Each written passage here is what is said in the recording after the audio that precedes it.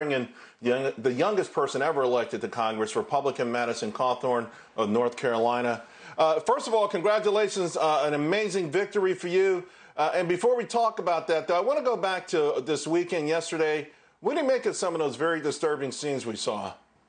The scenes were disgusting. So I'll tell you, I'm up here in Washington, D.C. right now for new member orientation, which is basically congressman school.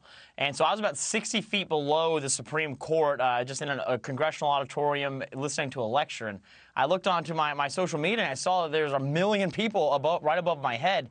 And so I got an elevator and I went up to greet the MAGA supporters. I actually got to speak in front of the Supreme Court.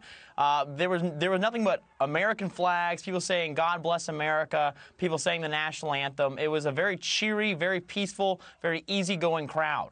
But that all changed as soon as the counter-protesters came out, these people who were out to pick a fight. And that's exactly what they got. You saw that when the Trump supporters weren't engaging as they wanted to, that these Antifa members, these Black Lives Matter members decided to just start attacking Republican people, these MAGA supporters that were out for the march. And it's disgusting. That shouldn't happen in our country.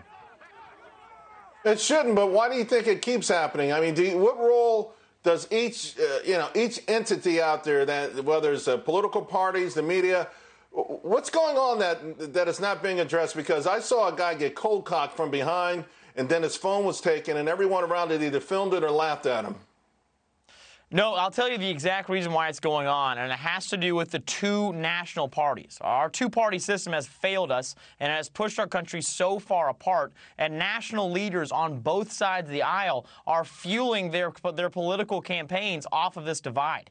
But I think I represent a new age of politics where we're here to say, let's stop the divisiveness and let's all come together as Americans.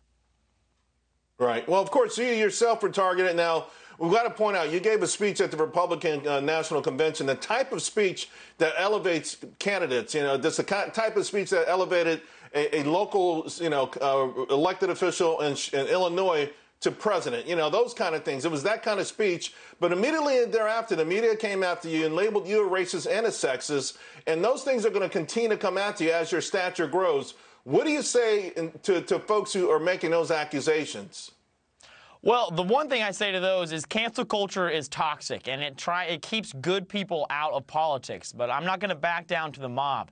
It's almost a joke here in Washington, D.C. with all the Republican members, because this is the most diverse field of Republican freshmen we've ever had. And, we'll all sit there and we realize that the Democrats use the exact same playbook of attacks against every single one of us. But I'll tell you, us having the most diverse field of Republican candidates up here in Washington now as congressman-elects, that has nothing to do with tokenism. That has nothing to do with us trying to have affirmative action within our ranks. That is because we are the big tent party. It's just an example of what our ranks of Republicans look like. It transcends all races and all religions.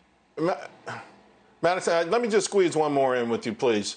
Gen Z Republicans, how do they differ from the grand old party? Because you kind of blame both parties, which I thought was an interesting take. I've got less than a minute, but if you can tell me the distinction between what your generation is bringing to D.C., particularly on the Republican side. Absolutely. Well, I'll tell you, the number one thing is, one, we have backbones of steel. Personally, mine's made out of titanium, but we don't back down to a mob. But secondly, Gen Z Republicans don't really care about social issues. We don't care about what happens in your personal life. So long as it doesn't hurt somebody else, we think that that's okay for you to do. But we personally, most of us pertain to conservative values, but we don't want to force that on anybody else. What we care about is freedom and a limited government.